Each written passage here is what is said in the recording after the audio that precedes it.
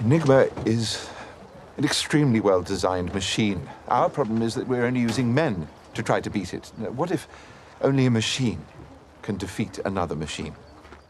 It's Sunday Morning on CBS, and here again is Jane Pauley. He's been a sleuth, a scientist, and a superhero. But Benedict Cumberbatch's latest role required a brand new skill set. He's in conversation with our Tracy Smith. 25 years since our first run together. 1900 and nothing. That's a long time. Well, not too damn long. In the new Netflix film, The Power of the Dog, Benedict Cumberbatch is a cowboy in 1920s Montana who can ride, rope, and roll a smoke with the best of them. I wonder what little lady made these. Actually, I did, sir. My mother was a florist, so I made them to look like the ones in our garden. Oh, well, do pardon me. They're just as real as possible. He's also a world-class bully who seems to take delight in tormenting some of those around him. Now, gentlemen, look, see, that's what you do with the cloth.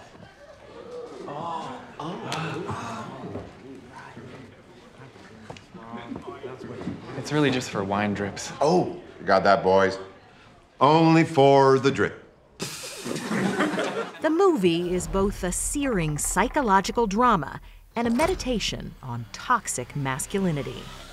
On the set, and with director Jane Campion's encouragement, Cumberbatch also dug deep into what it meant to be a real working cowboy. And did you fully embrace it in that you did not shower? Yeah. I mean, not for the whole shoot. That would be kind of dangerous, I think. I might have become a biohazard. But I did, for a whole week and a bit at the beginning of the shoot, at the beginning of the rehearsals, rather, I did, yeah. For more than a week? Yeah. That's quite something in the 21st century, to just not wash. You had to learn so many different skills. I mean, a ludicrous number of skills. And for the record, the 45-year-old actor cleans up pretty well. Can you whistle? I can, he says with a bit of an in-breath. That kind of thing. Oh, that's pretty good. And there's talk he might also clean up at next year's Oscars, which is no surprise to anyone who's seen him on screens big or small. Shut up, everybody, shut up! Don't move, don't speak, don't breathe. I'm trying to think. This is how the wider world came to know Benedict Cumberbatch, the 2010 BBC series Sherlock. You went from working actor to famous actor yes. in a span of, what, 90 minutes, basically? Yeah, it was like a sort of 12-year overnight success in 90 minutes. Wearing lipstick? You weren't wearing lipstick before. I refreshed it a bit. Sorry, you were saying? I was wondering if you'd like to have coffee. Black, 2 sugars, please. I'll be upstairs. But it seems that he'd been waiting for it all his life. Born to a pair of working actors, young Benedict considered law school for a moment before following his parents onto the stage. They gave me a very securing upbringing and offered me every opportunity with my education, with their upbringing of me, through love and a lot of resources, to give me the choice to do anything but be an actor, to do something a little bit more secure, less peripatetic, and I threw it all back in their face by becoming an actor. Well, I've never been a man of many words, and there's nothing I could say that you haven't heard. He has managed to make them proud, and they let him know it early on.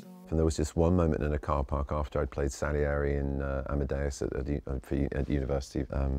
Dad sort of got hold of my shoulders. He went, look, you're better at this than I ever was or ever will be, and I support you, and I can't wait to see what you do. I mean, yeah, every time I say that, I get a lump in my throat. It's such a huge thing for a man to say to his son, or for any parent to say to any child, and just to give that level of blessing, that egoless love, it floored me, and that and making both of them proud really is a sort of essential ingredient to what motivates me day to day. I'm designing a machine that will allow us to break every message, every day, instantly. Cumberbatch got an Oscar nod for The Imitation Game as the British mathematician who helped crack the Nazis' secret code. But lately, he's been playing a different kind of hero in the Marvel Cinematic Universe. I'm Dr. Stephen Strange. I need you to come with me. Oh, congratulations on the wedding, by the way. Were you at all apprehensive, just coming from working actors and theater, were you at all apprehensive about taking on a Marvel role? In what sense? In just the sense that it's comic mainstream book entertainment, here, mainstream, populist. exactly, box office. Nope. Not at all. Not really. I still think it needs integrity. It needs someone to be fully invested in trying to make a piece of make-believe, of here and now, of storytelling work in the moment.